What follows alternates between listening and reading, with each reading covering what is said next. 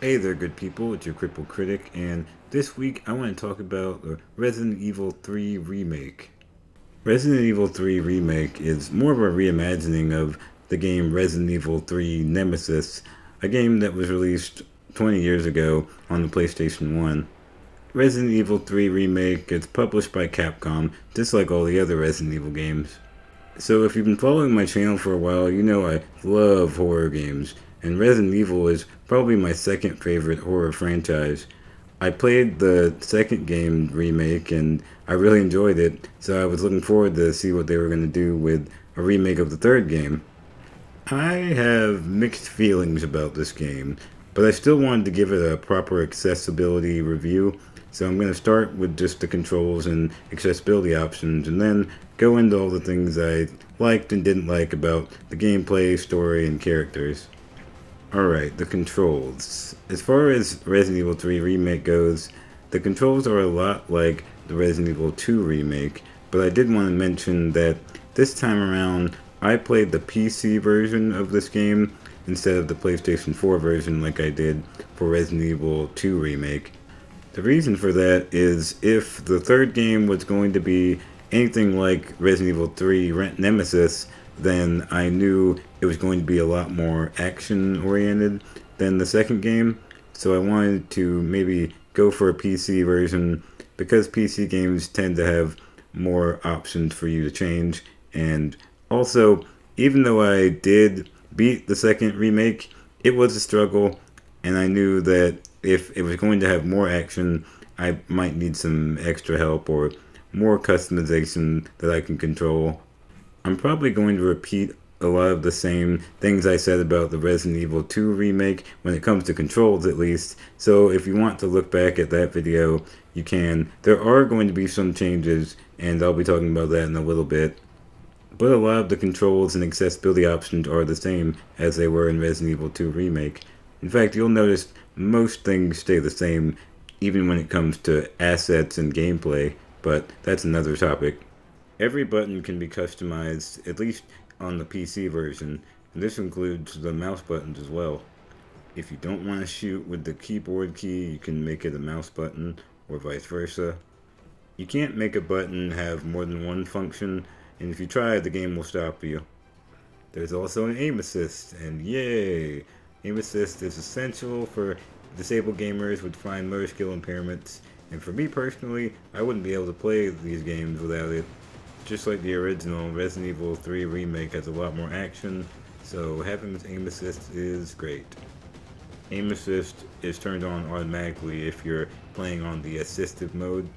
There's sort of an improvement from the second remake, Resident Evil 2 Remake. If you remember, I thought it was strange. They did have aim assist, but even when you turned it on, it wouldn't really be on.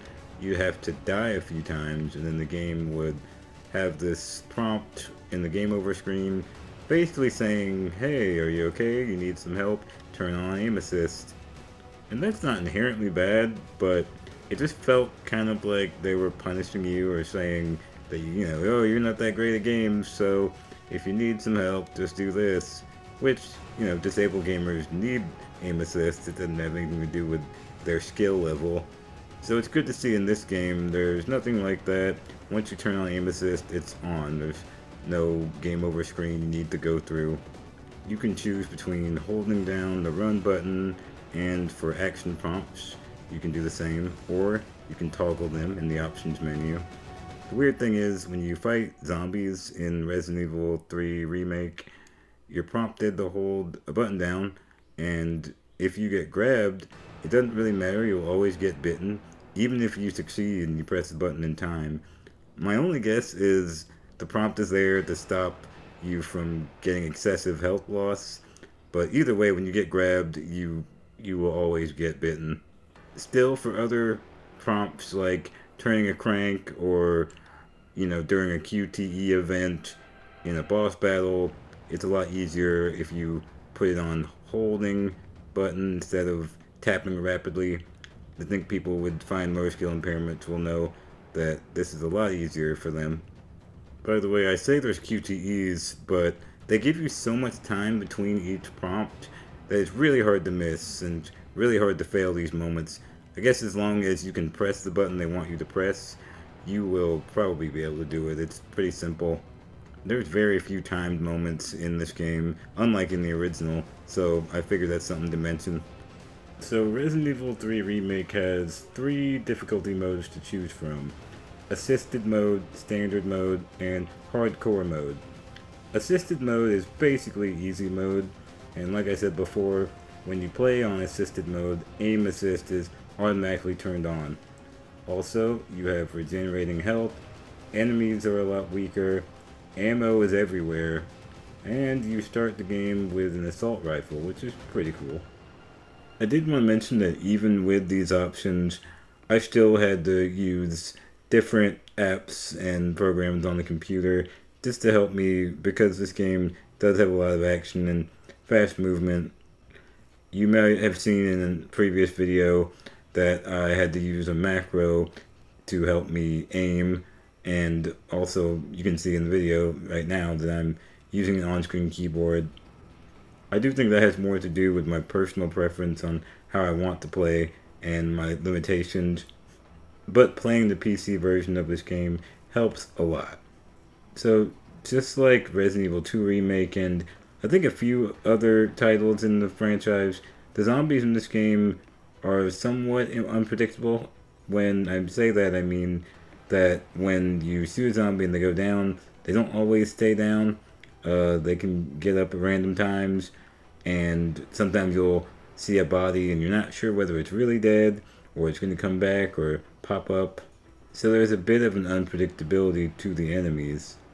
I bring that up because unpredictability for disabled gamers with fine motor skill impairments usually means having to react quickly or move quicker or think on your feet, and that can be difficult if you have problems moving.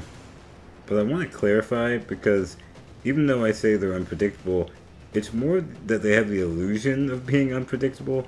What I mean by that is every enemy in the game is actually on like a programmed schedule. So even though one might be laying on the ground and pop up, it's always going to do it at the same time. It's never going to be like another one. So if you die and you go back to the same area, it'll pop up the exact same time. It wouldn't just stop or turn out it's another zombie that would do a pop up instead. Every enemy is on a schedule, and if you're able to pay attention to that and sort of understand that schedule, it can be pretty easy to figure out. I know for some gamers it's not fun to think about the schedule of enemies because it could be kind of game breaking, especially in an atmospheric game or a horror game, but I like to think about that kind of thing when I'm playing, just because it helps me figure out how much effort I should put into each scene, so I just wanted to put that out there. So this brings me to Nemesis, the big hulking creature that chases you throughout the game. In the original game, Nemesis was pretty dangerous. He would find you in random places, and if you didn't have the right weapon, or if you weren't quick enough, he could take you out really easy. But in the remake, he's still dangerous. I mean, he can still hurt you, but like I said with the other enemies, he's on a scheduled like program, so every time you see him, it's going to kind of be the same experience, and you can figure it out pretty easy. Also, with a good timed grenade or rocket launcher blast, you can really subdue him pretty quick. So I'd say that the tactical challenge that was in the original for him is gone, but in a lot of ways it's more manageable now for disabled gamers to fight him.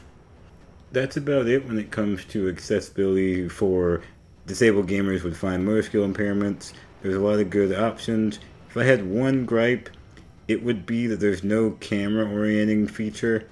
Again, I brought this up with the Resident Evil 2 Remake. It would free up the right control stick for a lot of people if you had this feature. You know, it would be something that would make it so the camera followed your movements. It's weird because they've had this feature in a lot of their games, not way back with the tank controls like 1, 2, and 3, but all the way back to Resident Evil 4, 5, 6, and even the Resident Evil Revelations had this feature, like the over-the-shoulder look, but also you wouldn't have to use the right control stick to move the camera, it would just follow your movements. Other big third-person action games have this feature. The Uncharted series, the new Tomb Raider games, even the new Final Fantasy VII Remake has it. I managed to do okay playing it without that feature, but it would be a lot easier for disabled gamers like me. I've been trying to reach out to Capcom and see if they can maybe add it later, but I will update you later on whether that ever happens. As far as options for gamers with visual impairments, the remake did a pretty good job. There's a brightness slider you can change, which is pretty helpful for dark parts of the game. I'd say that indoor sections like factories, the hospital, or houses are pretty bright, but the cityscape is pretty dark, so turning the brightness up may help a lot of people. If you don't like how close the camera is to the main character, you can pan the camera back in the options menu. I never really thought the screen got too cluttered, but if it is for you, you can turn off the HUD in the options menu, and you can also turn off tutorial pop-ups. You guys know how much I hate tutorials that pop up all the time, so that was nice. For colorblind players, there's an option to change the color of the aiming reticle. You can change it from white to green to blue and to red. I've been really impressed with Capcom when it comes to these kind of options. I've seen colorblind options in their games for at least 10 years now, and that's really cool. Actually, Resident Evil game was the first game that I ever saw colorblind options in this way, and that's really interesting, especially coming from a Japanese developer. For gamers with hearing impairments, you can customize the individual sound levels. This includes things like sound effects, dialogue, and music. You can also change the voiceover language, and there are easily readable subtitles available even during combat. So that concludes the accessibility section. It was pretty accessible. I think a lot of disabled gamers will have a good amount of options to help them. So now I want to get into what I did and didn't like about the story and characters. First, I want to preface this by saying I tried to do a lot more research into this game. I even went back and played the original game again, Resident Evil 3 Nemesis. Resident Evil 3 Nemesis actually has a special place in my heart. I know that I have said that Resident Evil 2, the original Resident Evil 2, was my favorite in the series, and it is, but Resident Evil 3 was kind of special because I got that game back when I was like 15, and I got it from my old high school PE coach, which, that's a funny story. As you know, I'm pretty severely disabled and in a wheelchair, so going to PE class was always kind of funny. I mean, I could definitely learn about health and fitness, but doing any of it was not really possible. But with my coach in high school, he did something really neat. He gave me video games to play. Yeah, I guess instead of physical reflexes, he would try to test my mental reflexes. Not at school, but I could take them home and play them. He was a really awesome guy, and I appreciate what he did. He gave me a bunch of different games to play, but Resident Evil 3 Nemesis was by far my favorite. So yeah, I'm going to be comparing a lot of the remake to the original in this section, mostly to do with the story and characters, but sometimes gameplay elements. But I wanted to say that I can admit with any remake or reimagining, there's going to be big changes, and I might not like some of them, but it doesn't mean that they aren't necessary, and I understand that. I can also admit that there's a lot that the remake did better, especially when it comes to accessibility. After playing the original again, man, I didn't realize how tough it was. I mean, I remember it being tough, but they throw you into the action really quick and you are gonna have a hard time. Even on easy mode, there's a reason people say this is the most action-heavy Resident Evil game, at least for the time. There's not really many customizable options in the controls. As far as visual options, there's only a brightness slider. And oh yeah, there's no subtitles in the original. So, I mean, deaf players were just out of luck, I guess. They wanted to understand the story in Resident Evil 3 Nemesis. But even so, there was aim assist. Yeah, can you guys believe it? In the original game, there was aim assist you could turn on. But that's what I mean. Capcom's done a lot of good with their games. I'm a big fan of Resident Evil. You guys know this. I bring that up because, like in my Mortal Kombat review, when I complain about things in this game, I'm doing it out of love because I love the series and I just know they can do better. But anyway, let's get into it. So the beginning of Resident Evil 3 Remake is rough, and I don't mean the gameplay, I mean the dialogue, the story, and the pacing is real bad. There's been a lot of talk already online about how much content they removed from the original game, and I'll get into that a little bit, but it is really obvious in the first 20 minutes of the game, things feel rushed. In the beginning, everything is moving so fast, you have no time to take anything in. Nothing really feels scary, and any of the characters that you encounter just feel pointless or just throwaway. I guess this could be excusable if maybe they were doing it to ramp up the tension and keep you on the edge of your seat, but that is not the case. You never really feel like anything's gonna hurt you that much. It doesn't help there's a lot of on-rails scenes in the beginning, so you don't feel like you have a whole lot of control. This is where I could already tell that this game was trying to be way too many things all at once. You'll see what I mean in a minute, but there were just a lot of ideas that you could tell they wanted to work with, but then they just dropped suddenly.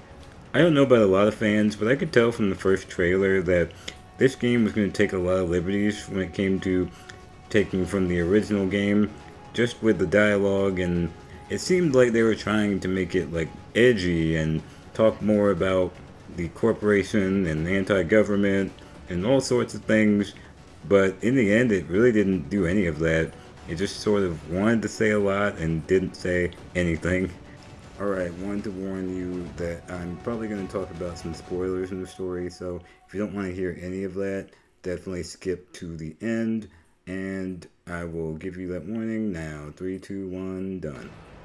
Okay, so the game starts out with a really bizarre Umbrella PSA with a live action twist to it. Yeah, live action. I don't really know why. All I could think is they're trying to maybe harken back to the very first Resident Evil, but yeah, it's odd. Even weirder is that there's this sort of like relevant global pandemic thing going on, or at least a disease that's spreading throughout the country. I know the game was supposed to be in development for at least a year, but this is just eerie the way they're comparing it to real life. What's worse is by doing that, they're kind of muddling up the already kind of messed up canon. I had to stop when they said that the whole country was being infected because I didn't remember any of the games saying the whole country of America was infected. I think it was only like pockets of different cities. But then later on in the game, they like change their mind and go back to it just being in Raccoon City. I guess this is one of those ideas they just dropped. Then we get to Jill in her apartment, and for some reason it's first person. Yeah, I don't really want to go into all the reasons this is stupid and a wasted opportunity, but to me it was kind of like, what is the point? It only lasted about a minute, and they didn't even use it to have any like jump scares or anything, so I don't know. And yeah, we never go back to first person view. There was one kind of cool moment when Jill's looking in the mirror, and it's the scene in the trailer where she starts to turn and look like a zombie, but then it turns out she's just having a nightmare. I was really excited about the scene in the trailer because I thought it was going to hint at some like inner mental struggle she was going to have about feeling scared that she might get infected, but really this is the only time. I guess it could be foreshadowing when Jill actually gets infected by Nemesis near the end of the game, but she was never really scared. Like, she's not scared of anything in this game. In fact, the only emotions that Jill shows in this game is snark and anger, but I'll get to that later. But yeah, creepy zombie nightmare about getting infected that never gets addressed again. I don't know, I guess this is just another idea they dropped. So yeah, then Jill wakes up and her phone is ringing. If you answer it, that's when Nemesis busts in. But before you do that, you have the option of looking around the room and reading some of her journal entries and other paperwork. Now this part I will admit is me nitpicking a little, but if you read one of her journal entries, she starts talking about when she was in the first game, like back when she was investigating the mansion in Raccoon City. She starts talking about how she doesn't understand why she and the other survivors weren't infected, even though they've been bitten several times. And she has all these theories, like maybe she's immune and maybe other people are immune to the virus. It's just bizarre. You see, in most zombie games, I think we as the player are supposed to assume that if the main character doesn't die or get infected when they get bitten, it's really just because of main character armor, and it's just more convenient so the player doesn't have to worry about dying or getting infected every time a zombie bites them. And most games just don't try and address it, but this game does, and when you do that, you kind of have to explain why they can't get infected.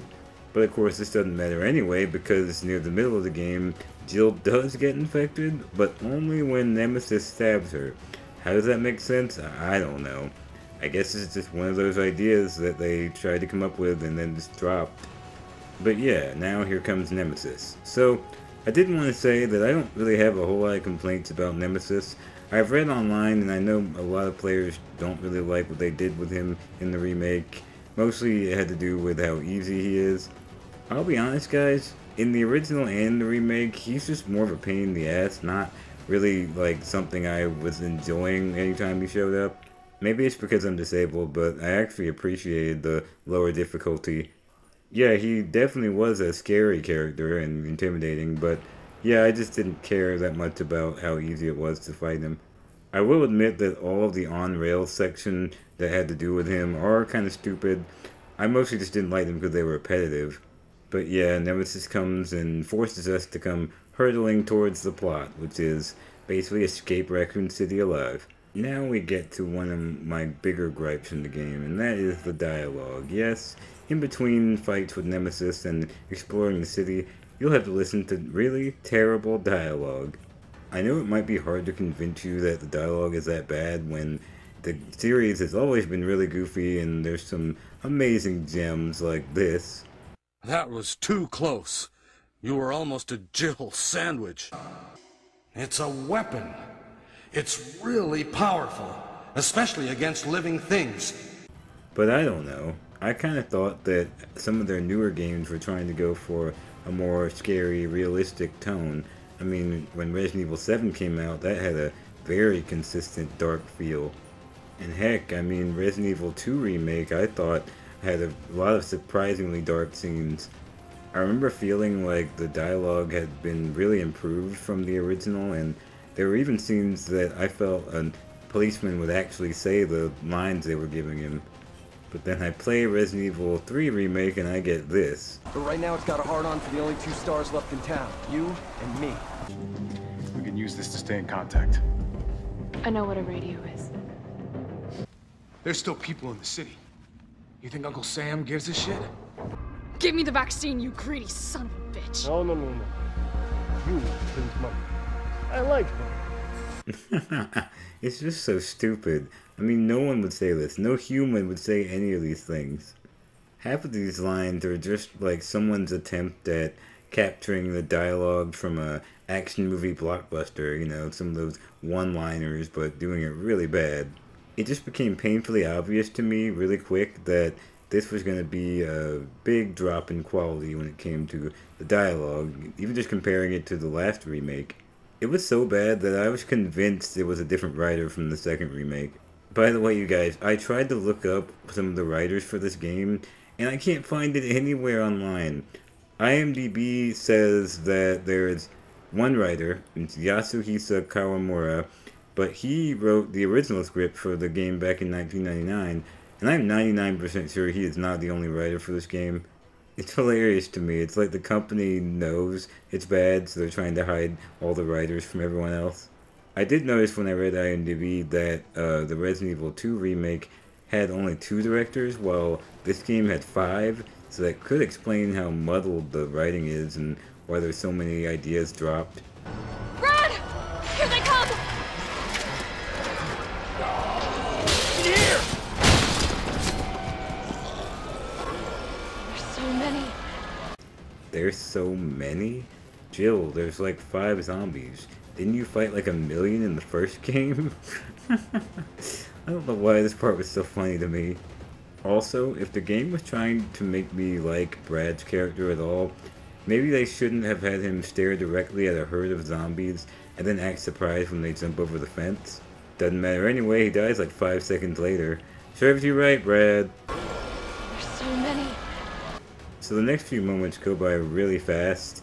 and in my opinion, it's to the detriment of the game. Things are just speeding by, and there's no time to take in anything you see, no time for any emotional introspection. This all leads to the helicopter scene. So Jill hears on the radio that there's a helicopter that's going to land on top of this building, and it's going to lead her to safety. This scene is in the original, and man, in the remake, do they botch it bad.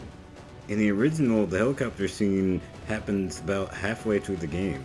So there's a real feeling that you might be at the end of the game when you get to this point, because you've been going through so much. Jill gets to the top of the building, and she's really excited to be done with all this horrible stuff, and then Nemesis pops out of nowhere and shoots it down with a rocket launcher. In the remake, this scene happens about 10 to 15 minutes at the beginning of the game, and I don't have any idea why. They completely suck the tension out of the scene, because why would anyone believe this is the end of the game? She's not going to get rescued. Even funnier is that you could tell the developers forgot that they wanted to wait to show Nemesis with actual weapons, so they just end up kind of awkwardly cutting to a rocket launcher hitting the helicopter, but not showing where it came from, but then Nemesis walks up anyway. It's real bad. No idea why they did this. So then Jill gets super mad, jumps in a car, crashes into Nemesis, and they both go flying off of a 10-story building. Somehow neither of them have a scratch on them, but oh no, Nemesis is about to kill her, and then Carlos comes out of nowhere and saves her from imminent death. So this is where I started to have some issues with their new characterization for Jill. Up until this point, Jill acts like any other Resident Evil main character, just kind of beige, zombie killing badass, but a blank slate for the player to just put themselves in their place. But then she has this exchange with a dude that just saved her life. Our guys have converted some subway cars into a shelter. It's safe. I'm fine. Personal space. Okay, I get it. Oh snap, guys, look out, it's a feminist character. She's a strong, independent woman who don't need no man. This scene made me laugh out loud because it was just so weirdly hostile for no reason. Like, at first I tried to think it was maybe because she was shook up from almost dying and didn't know this dude, but no, she kind of has a sour attitude towards him and most other guys for most of the game. I actually prefer to play this scene like this because it makes a little more sense as to why it would play out this way. Like, whoa, dude, hold up, lay off the goods. Then Jill finds out that Carlos is working for Umbrella, and that gets her even more mad with him. And to her credit, Umbrella sucks. They did cause all of this, but it doesn't seem like Carlos knew that, or most of the team either. Instead of keeping that information to herself and seeing how everything was going to play out, maybe seeing what information she can get from the team, she just kind of blows up at Carlos. We can use this to stay in contact. I know what a radio is. In the original, Jill is initially distrustful of Carlos, but very quickly realizes that most of the crew don't understand exactly what Umbrella's doing, and she realistically gets that it's a zombie apocalypse and we need to work together if we're going to survive. I also remember in the original, when she first meets Carlos, she actually saves him from dying, and it kind of cements her as being really useful to the group. I don't know why they flipped the roles in the remake. I kind of felt like in the original they saved each other a bunch of times equally. I thought of them as equal characters. In the remake, Jill gets saved by Carlos a bunch of times. She does save him once near the end, but the ratio is really off. I didn't really understand why they did that. So then Jill meets the rest of Carlos's crew, and basically they just hate each other on sight. They don't trust each other, but for some reason they need each other. I don't know. But really, most of the guys that Jill encounters throughout the game, they're either an asshole or sexist or a little of both. Really, most people are out for themselves in this game. I'm not saying that the original was just sunshine and rainbows, but it was just a little more nuance to some of these characters. Like Mikhail, he was, a little rough around the edges, but in the end he just wanted to help his friends. There's actually a pretty cool scene in the original where Mikhail is kind of hurt and he's waiting in the subway. If you go up to him as Jill, she'll try and comfort him and let him know it's going to be okay. The original Jill was really caring and selfless. She was always worried about other people's emotional well-being. Sorry. I feel so useless. Don't. You fought hard and have the wounds to prove it. I know, women don't have to be caring and nurturers, but that wasn't her only character trait. She was still badass. She could take down demon dogs with a grenade launcher. It's just one aspect of who she was. In the remake, Jill is just cynical all the time, and even smug. There's this one scene that kind of irked me. It has to do with the quest where you're having to help the crew get the subway started again because they apparently found like 10 survivors and they want to get the subway started so they can get them to safety. For some reason, Jill's the only one that can get it started, but one of the crew members makes like a joke about how they don't think she's strong enough to do it, I guess because she's a girl, and then this happens. Maybe. Surely a tall drink of water like yourself can put out a few flames. Fuck you. Damn, Jill, I didn't think it was that serious. I don't even think the writers understood that they kind of made Jill look like she was a little petty. I don't know, it's like it rubbed me the wrong way, like Jill somehow cares more about one-upping this dude than saving survivors in a zombie apocalypse. I mean, the whole conversation itself felt really unnatural and awkward. No one would ever say these things. I just think, like, why the sexism all the time? I call this baby's first feminist character. Oh, okay, let's make Jill really cold and angry and hostile towards men. Real original, guys. Now, I will admit there was a little bit of sexism in the original, but it mostly revolved around Nikolai. When he first meets Jill, he does kind of talk to her like she's a small, weak child, but then he realizes she's in the STARS group, which is an elite military group. But, I mean, Nikolai is the villain. He kills his own teammates in cold blood. Not exactly someone we're supposed to relate to. Can't we focus on getting out of here alive, saving each other, saving other people? Speaking of saving people, in the remake, helping survivors is almost a non-existent thing, and it's really strange because I think it would have helped alleviate some of the other problems in the story. In the original, there's some really cool scenes. It's kind of a small thing, but I remember I'd be running through the city and, you know, it'd be really quiet and you'd feel isolated, and all of a sudden you'd hear a scream or something and you'd see a survivor run towards the door, try to get to them, and then they're already dead. Or you'd hear a scream and then you try to chase after them and it turns out they're being eaten by zombies. It was really unsettling and kind of sad, like you were just right out of reach of maybe saving someone if you just tried harder. And it did feel like the game was encouraging you to feel like that, like you could save them if you just tried. But that never really happened at all in the remake. There are those survivors, like I said, on the subway, but you only see them for half a second. You can't interact with any of them, and they die off screen. Jill definitely doesn't care when they die either. Real quick, I wanted to go back to a scene right before the helicopter scene in the remake. Remember, Jill's trying to get to the top of this building so she can get to the helicopter, but before that, she runs into a guy named Dario Rosso, who I guess is like a salesman who lives in town. He's one of the only survivors you can interact with, or really just encounter in the game. She just kind of stumbles upon him. He's really grumpy and mean to her. She tries to get him to come with her, and he's like, no, and then hides in a container and tells her to leave him alone.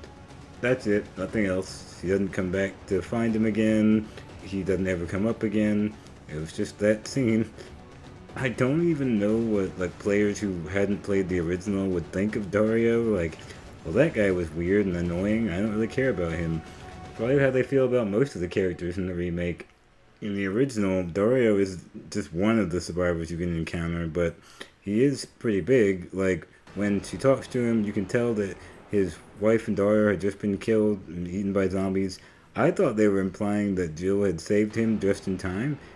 I mean, he's still grumpy and kind of a jerk, but at least we know why. I mean, he just saw his family get killed.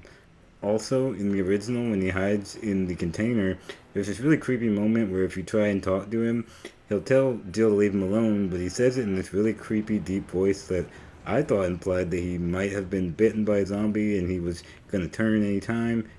You can even go back to the warehouse in the original and you can find his possibly zombified body running around. Also, he writes a journal entry that tells you a little more about him.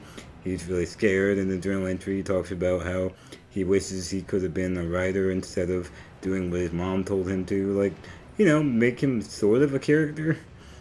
all of this is completely taken out of the remake. You can't go back to see him, and there's no journal entry or anything. No mention of a daughter or his family. He's just some jerk that you encounter, and then you never see him again. Yeah, I don't get it. I guess they just wanted to make him completely unsympathetic like every other character that Jill encounters.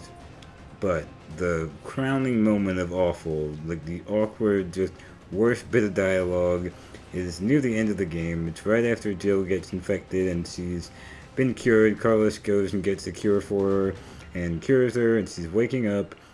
By the way, I thought they missed a really good opportunity to use a line from the original.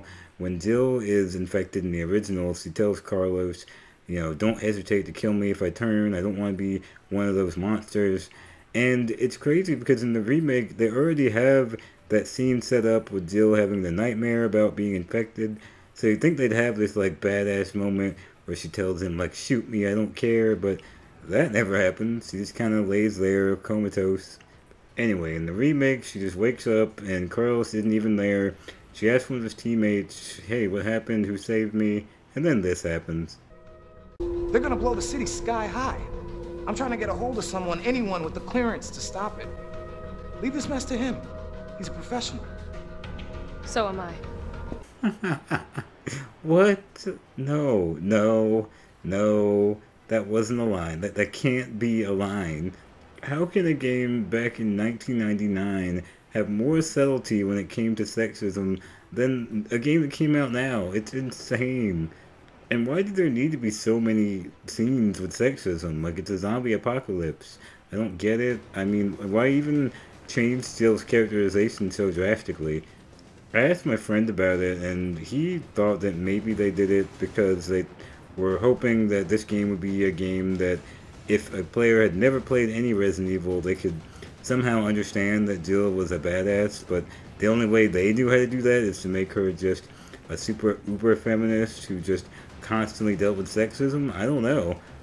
You know, I looked online and I didn't really hear a lot of people talking about the issue I had with Jill. Most people who say they have an issue with Jill in the remake are just annoyed that you can't dress her up in a skimpy outfit like in the original, but just like me in Mortal Kombat 11, that's not really my issue. Don't get me wrong, I love titillation just like the next guy. But, you know, if you know me, you know that I don't care what a video game character is wearing. They could be wearing nothing, they could be wearing skimpy clothing, that's cool. They could be wearing, you know, head to toe clothes, that's cool. What I care about is personality and their actions. Are they badass? Are they relatable? Are they likable? And Jill in the remake is not very likable. But to clear things up, it's not just like, oh, females with attitude. I love chicks with attitude. In fact, my favorite video game character of all time is Heather Mason from Silent Hill 3. And oh boy, that's the queen of attitude. But like, that's not her whole character. There's just one aspect.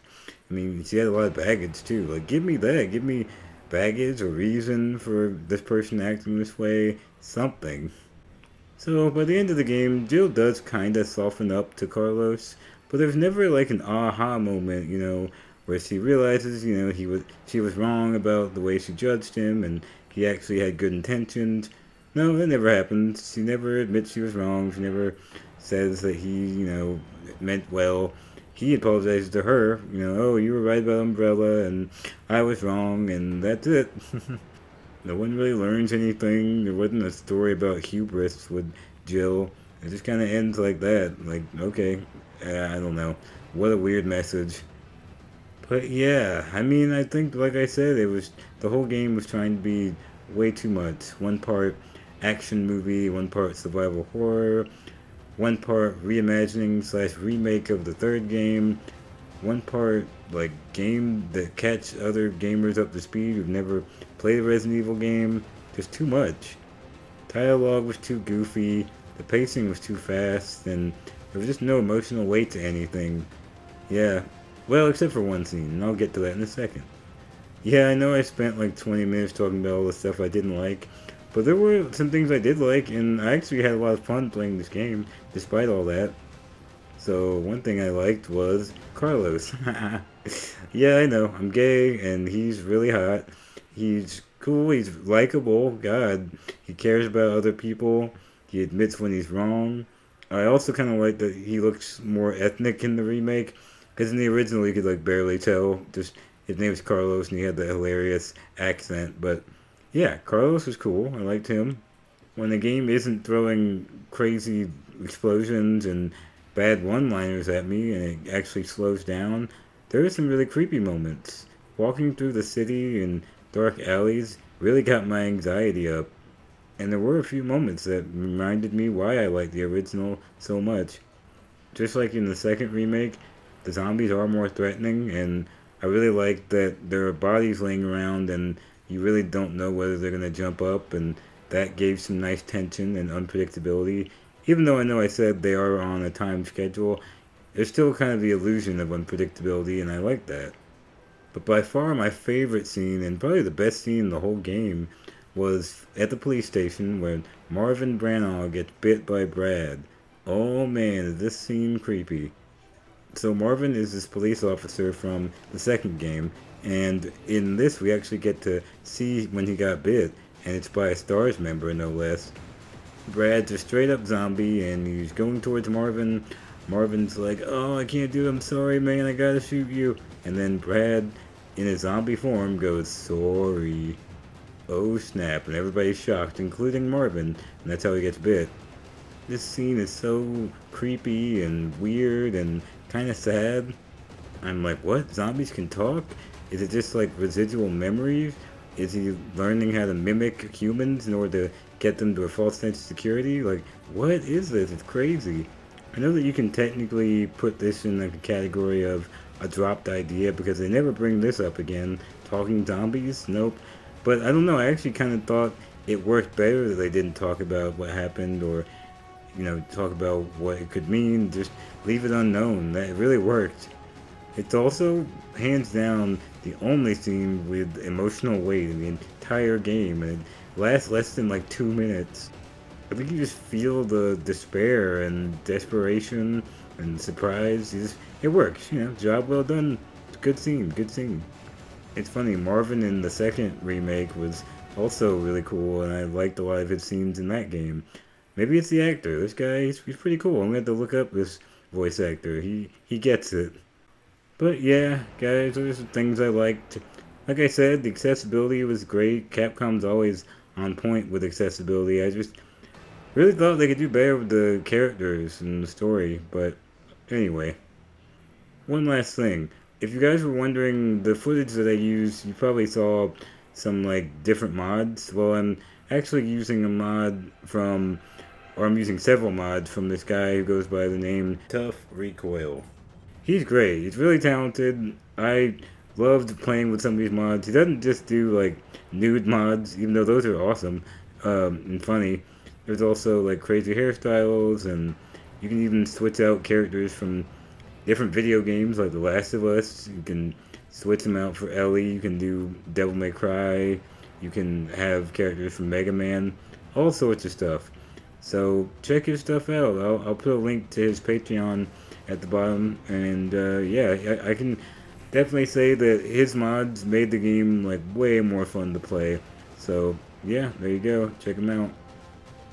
Alright guys, thank you so much for letting me rant about this. I had so many thoughts I wanted to get out of my head about the Jill stuff, and yeah, let me know what you guys think. Did you like Jill's character? What did you think of the game?